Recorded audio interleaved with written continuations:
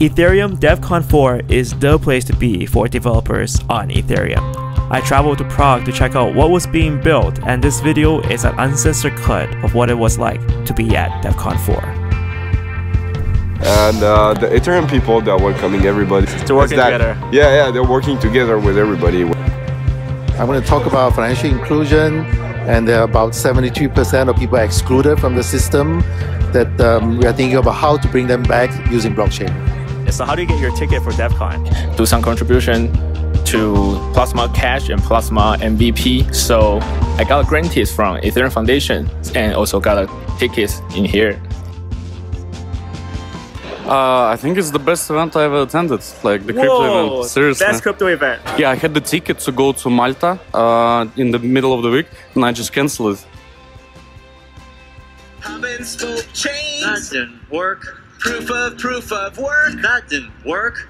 Hypercube chains. That also didn't work. That also didn't work. Vitalik, everybody. Happy and clapping. Vitalik is impressed.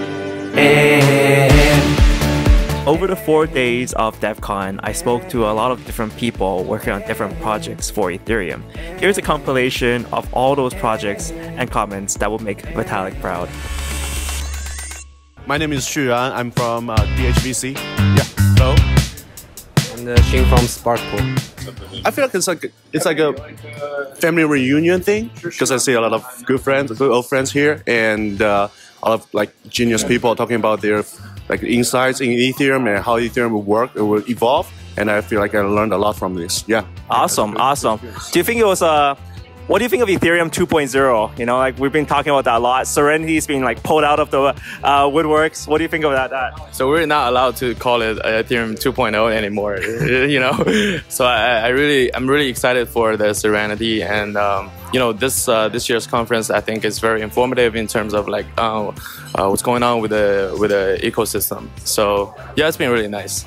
Awesome. Okay, now we've been talking about, you know, the move to proof of stake for a while for Ethereum. So for the mining pools, are you guys upset? Are you guys, what do you think of moving to proof of stake?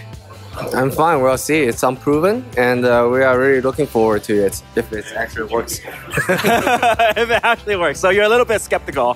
A little bit. Being more practical. The Mithril project is for the social and entertainment industry. We want to build an ecosystem to tokenize the intellectual property, and we want to reward the content provider in this ecosystem with Myth token. So it's all about social media, right? So you want to, right now you have the Lit app and it rewards social mining for Lit. So are you actively developing for that project? Or are you what are you doing there? Oh, my title is VP of Product Engineering. I do the blockchain research and blockchain development, and I manage the product team. Almost 15 people, 15 engineers in there. Nice. So we keep building the tools like a vote and do a staking to gain your social mining power. Yeah. Okay, now that you're on Devcon, do you see Vitalik? There was a shrine for Vitalik yesterday. Did you go and worship Vitalik? Is that a thing we can do? No. I didn't to meet Vitalik. Yeah. That's why you say hi, Vitalik. Hey, do you want to come on camera and say hi? Just for YouTube videos and stuff. Okay, poor guy. Okay, that's cool. We got Vitalik. Yeah.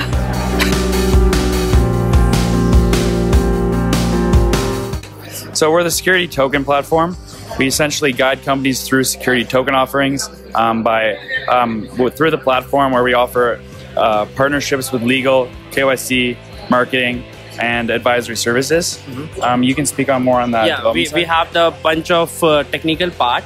So we have a pretty much cool dApp, so where any issuers who doesn't have the technical abilities can came around and play with the dApp, and it's a simple two-step process. By using that, they can launch their security token, and in a third process, in a third step, they can launch the STO using the dApp. Celer is a layer 2 scaling project that is building on existing blockchains, including Ethereum. That's why we're here. And what we specialize is to accelerate not only just payment using off-chain solutions, but also smart contracts. So we actually recently announced the we just recently announced the testnet, and we already launched our first application, which is a cool board game that you can play with like people. Basically. Oh, so like every move is broadcasted on blockchain. Every move is not on blockchain. That's the key part, right? So if you broadcast every move on blockchain, this game will take like 2 days to finish. But this is actually in off-chain scaling. What we build is generalized state channel,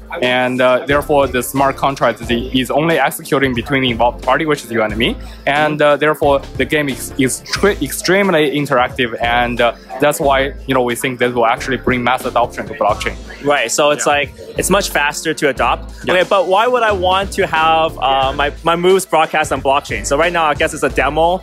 But why would I want, like, what sort of projects would use this kind of high performance scaling solution? Yeah, there are a lot of projects that can use this. In fact, we recently released our SDK.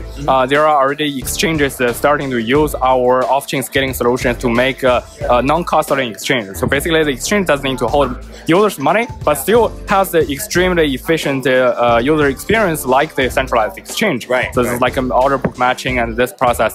And we also have cool things like a prediction market that you can build in off-chain solutions. Right, as well. right. So like Augur, but then faster. Yes. In fact, we can help Augur scale. Right. So right now, in terms of the developers, are there a lot of developers approaching you? What's kind of the whole atmosphere like over here? Yeah, so we recently also soft launched our C pilot program, which is our developer outreaching program, and we have like hundreds of people already signed up, and we're all actively reaching out to them, and we'll release some tutorial about how to step by step build your application or accelerate your existing application on Celer's platform. Before chatting to more people, let's buy some coffee with Ethereum. Alright, so 2.8 USD, sending fee, I'm gonna just be cheap. Can I be cheap and just send it with the lowest gas? That's okay? Alright. We are based on zero confirmation. Okay. Wait. Don't fill my password. Yeah, a lot of developers, this is like the best place for developers, I think. Talks are great, people are great, everyone's building. Nice. Okay, so in terms of building, what projects are you interested in? Like, what kind of, like, are there certain things you guys want to learn or you want to look at in Ethereum? So we're definitely looking a lot into WebAssembly and Web3 Foundation, Parity, P2P, a lot of the infrastructure and the standardization that's starting to emerge in the space, and we're using too. So we're trying to talk to these people, collaborate, and so forth, and this is a good place to do it. Okay, and we probably saw something about Ethereum 2.0 yesterday. Vitalik was dancing and singing a song about the struggles for Ethereum 2.0. What's your thoughts about Ethereum 2.0? Well, I wasn't at the talk yesterday, to be honest, but I do know kind of like Ethereum 2.0 is proposing. I think it's great. I'm a big believer in that. I wish Ethereum could find maybe some way to kind of break this down into like smaller steps so that they can make progress faster. But at the same time, I think it's great. I think it's clear what needs to be done and needs to be solved to scale the system, and we're going there. And in terms of the Enigma project, what are you guys focusing on right now? Oh, so we're like heads down now. We release a testnet.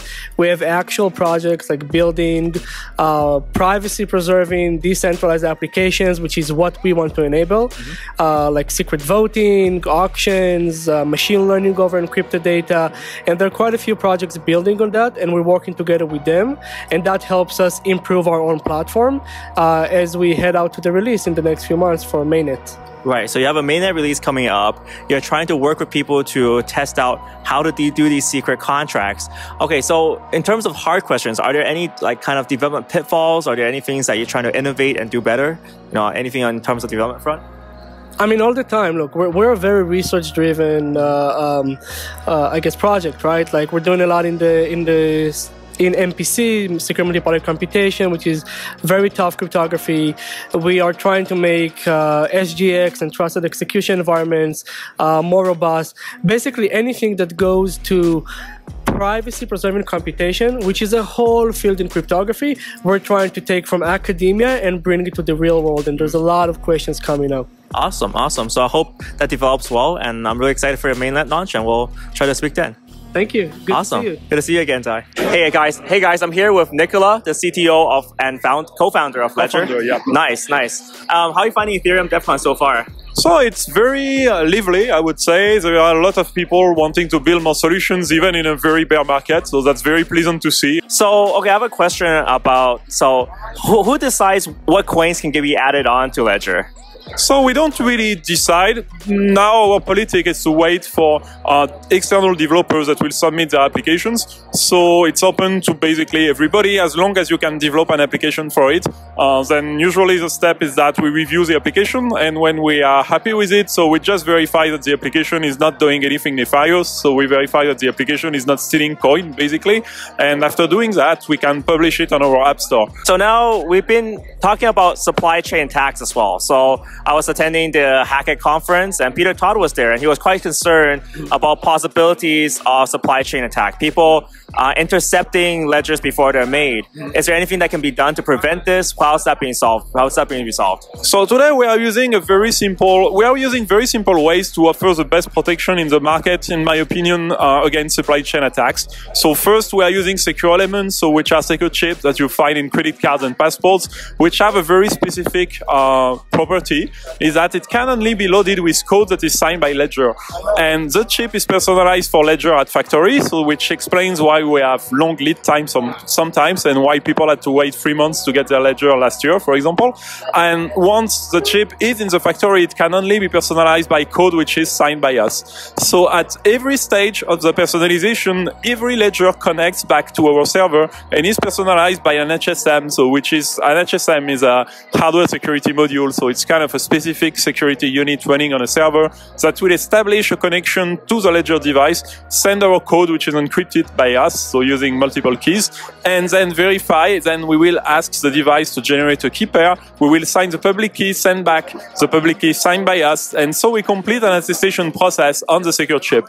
So that's the first step of the attestation, and it's very efficient to protect against people that would try to provide a fake ledger, because then it would fail to pass the first step of the attestation. That's as long as the app that they install is legit. So maybe like what if like they don't install the legit Ledger Live app, you know, like is there a possibility that they can get a wrong link to your Ledger website, and then they install a wrong website to interact with the chip? So if you don't install Ledger Live today, there is no application on your Ledger after you personalize it. So the thing is, you can't do anything with your Ledger. So if you want to install an application on Ledger, you have at some point to connect to our server, which will do this test, which will reject you if you are not legitimate. Right. So another way, so that's just a simple test. If you want to do a full test, you can open your Ledger today and verify that you have no extra chip, for example, on your PCB. So it shouldn't be necessary to do that for most people, but if you are extremely risk adverse, if you are extremely paranoid, I would say, but that's not, well, it's said as a state of mind. It's not said as something being bad or good.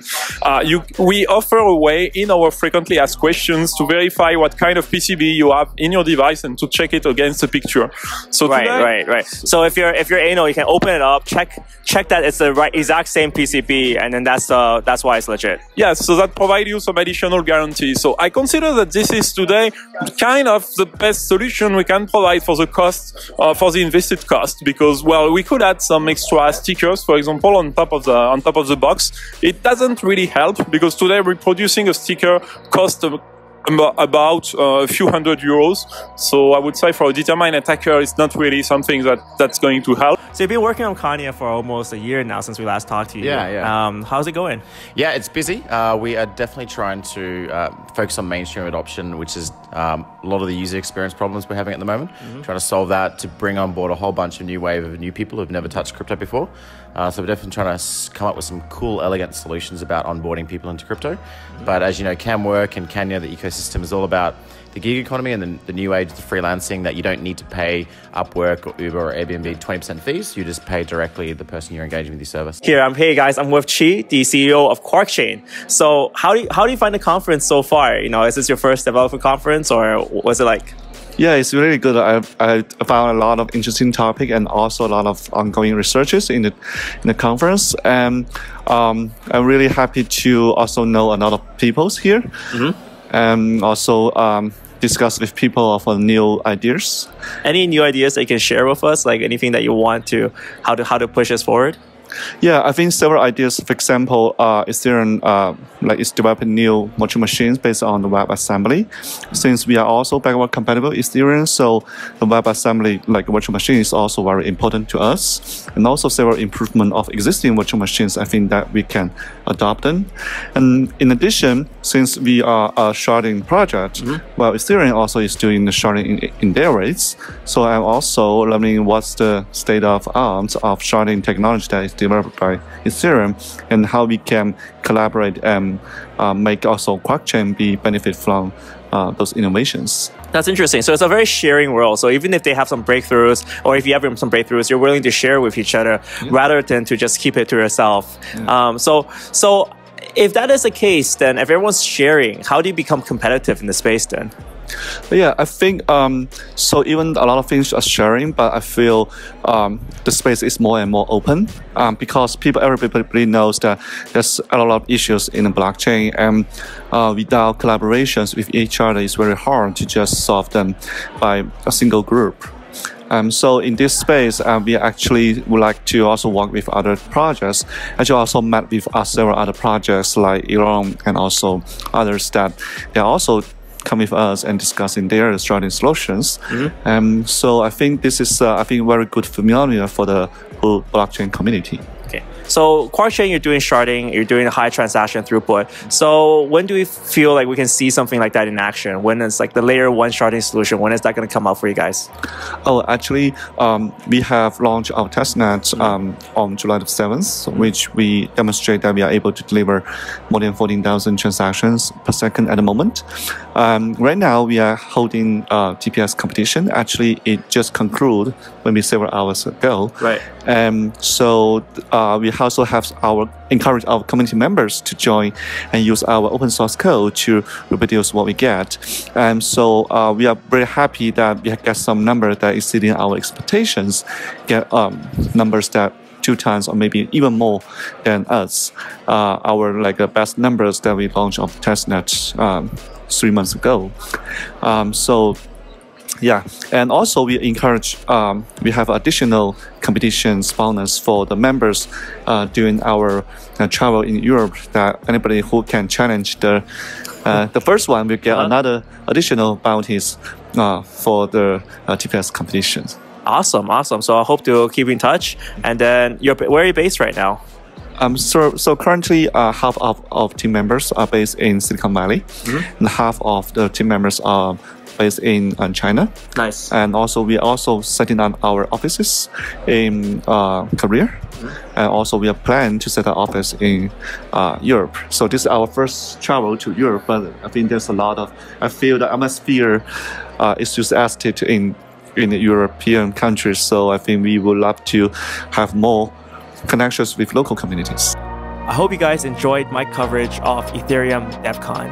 For my next conference, I'm traveling all the way around the world to Asia, more precisely to Macau, the Las Vegas of Asia. There, I'll uncover what's really happening in the Chinese blockchain scene. Stay tuned, and I'll see you there.